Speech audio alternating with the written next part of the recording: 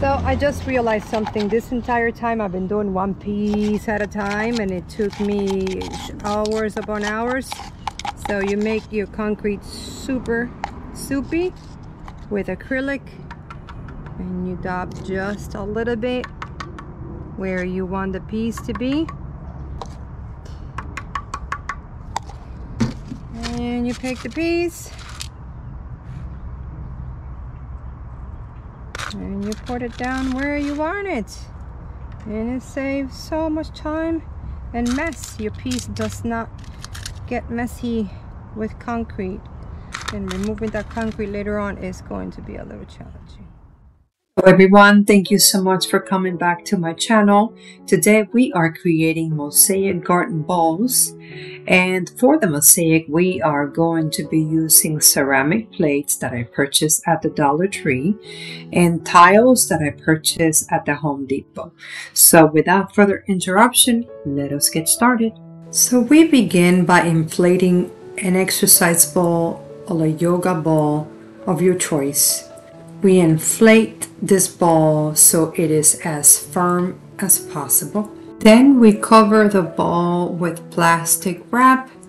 Once that's complete, we cover the ball with cement tape, as you see me doing here. Okay, now we are going to apply the cement, and you are going to mix the cement according to the recipe that I have listed for you in the description below. And mix the cement to a Play-Doh consistency, and with your hand you are going to cover the entire ball, making sure that it is at least 3/4 to an inch thick. With your hand you want to smooth out the surface. You want the concrete to be even and flush to the ball. And you can also achieve this by taking a large brush and you dip it in some of the acrylic mixture, and you lightly brush back and forth the cement, and this way you can also achieve the smoothest, flattest surface possible. And after you're done with the ball, you want to allow 3 to 5 days to dry. And I would suggest you bring the ball inside, because my second ball cracked, and that's because the temperature outside was fluctuating too much. It was wet, and then the sun would come out, and then it got super humid, and I think it caused my cement to either expand or contract, and that is what caused the crack. So avoid that from happening by choosing a day where you know the weather isn't going to change too much, or bring the ball inside in a more controlled environment. Okay, so now comes time to smashing the ceramic plates, and there is really no wrong way or right way of doing this other than just smash them and try to get the pieces to be at least an inch long and about an inch wide. Any smaller and they kind of disappear when it comes time for you to smear on the cement to seal your project. And I chose the turquoise blue ceramic plates. They had black and white and several other different patterns. I just love the color turquoise. It is my favorite, and that's why I went with that. I also wanted to point out that you can go online and buy mosaic pieces and use that instead. You can also go to a tile store and buy bathroom tile. The small round ones are the best, and use that instead of what I did here. However, I didn't want to spend the money. $1.25 per plate I thought was an amazing deal, and I wanted to give it a try to see if it actually worked. So that's why I went with this. Okay, now comes time to gluing on each individual mosaic piece. And we're using the same cement mixture that we use to create the surface of the ball, and instead you're going to mix it into a pancake batter consistency, and you want to glue each piece individually.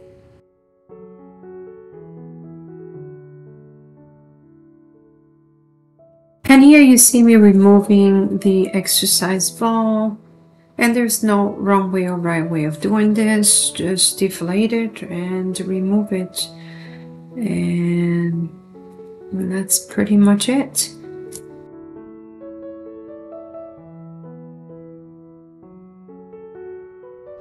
Okay, so I found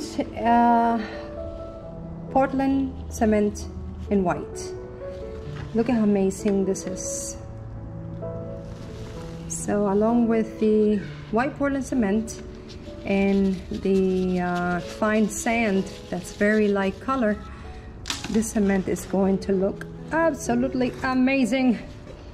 So now we're gonna go ahead and fill in the entire ball. So let's continue on.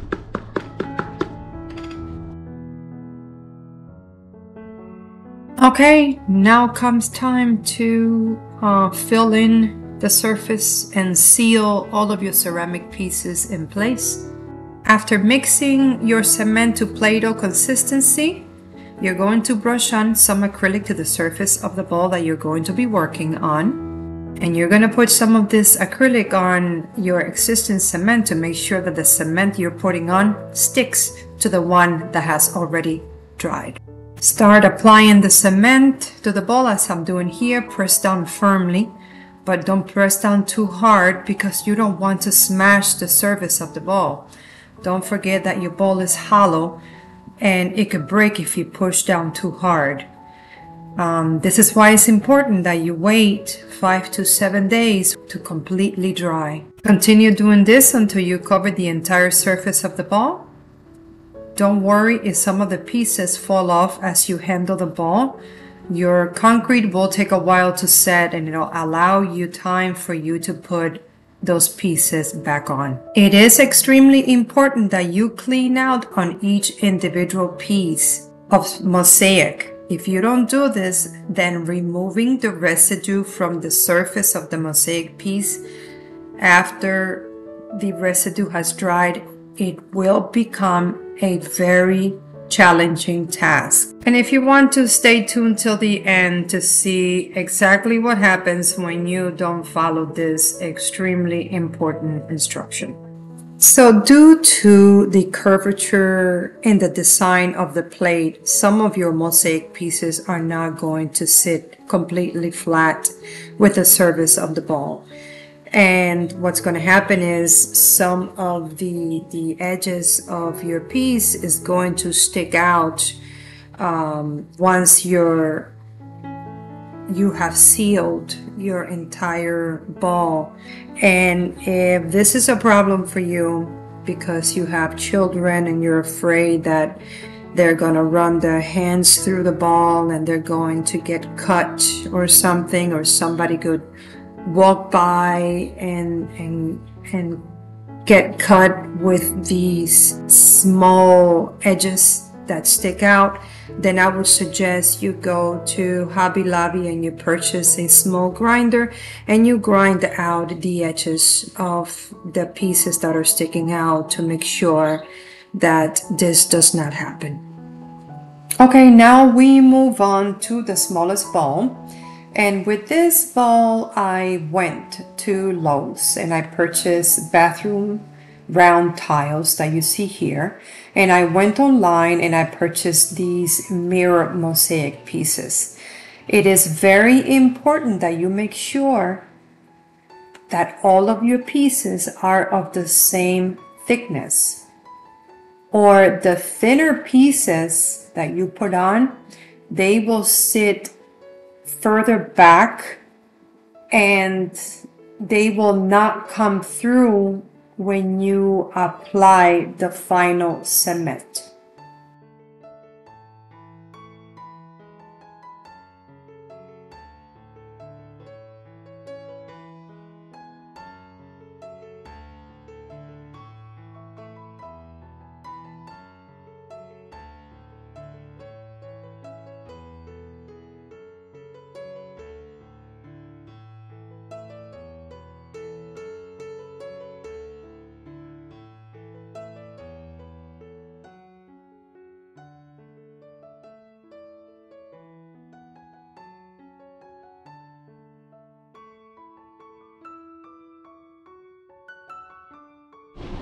Hello, so I lined the thread to make sure that I have the right position and dimension of each piece that I'll be putting on.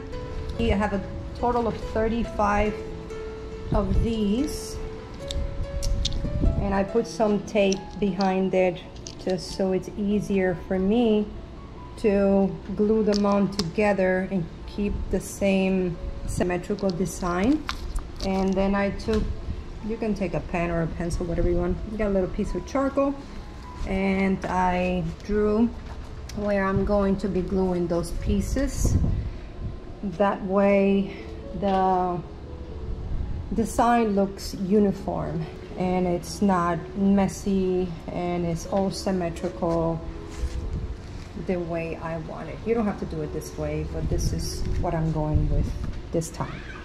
All right, just wanted to point out. So let's go ahead now and start gluing these on with the concrete.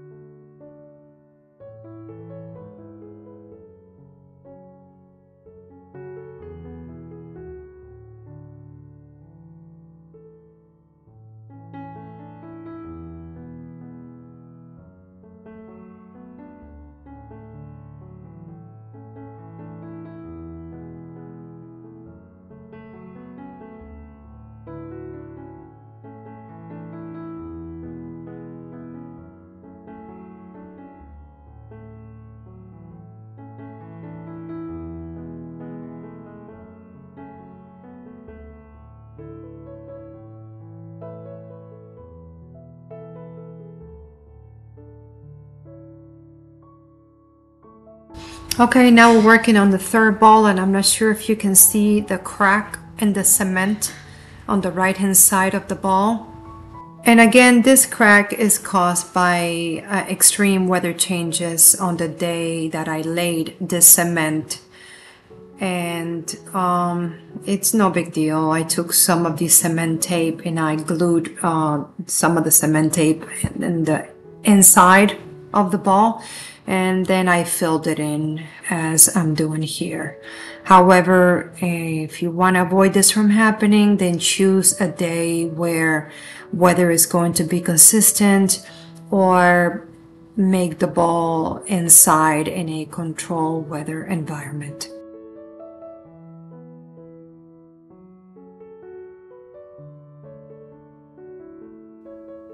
Okay, ladies and gentlemen, we are almost complete with the third and final ball, and doing here the final laying of the cement, evening it out and cleaning it the best way that I can. But I was pretty exhausted and decided to let this ball dry overnight, and here is what happens when you do that. All right, one word of advice here. Do not make the mistake I just made and allowed acrylic residue dry on top of the pieces, because it's now become virtually impossible to take off. So the day you make this thing, take your time to come in here, and with something like this is a kitchen scrubber. This is plastic. You come and then you're gonna clean each individual one. I didn't do that, so unfortunately I had to bring out this little tool that I got from Harbor Freight a while back, and here, raise up some of this stuff. consuming, unfortunately.